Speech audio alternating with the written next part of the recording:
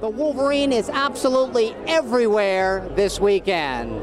What is the name of this place? Who doesn't love this madman who plays in the Wolverine?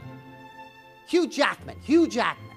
6 times he's played this character, but this is the first time that he plays it. That's it. It's just the Wolverine. It's not all these other superheroes.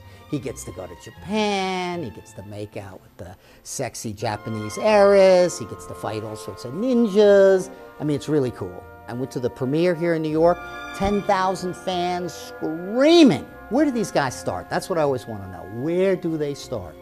With Hugh, it was a white witch in Australia. And he was working at a health club as a receptionist. And the white witch comes in and says, you're gonna be a movie star. He's so freaking hot. She was probably just, buttering him up. And she said, my husband happens to be a film producer. So the white witch got him into films, and that's the magic of Hugh Jackman. Whipple! The Whipplesmeister! The one and only Whipple! See you, George. Love you.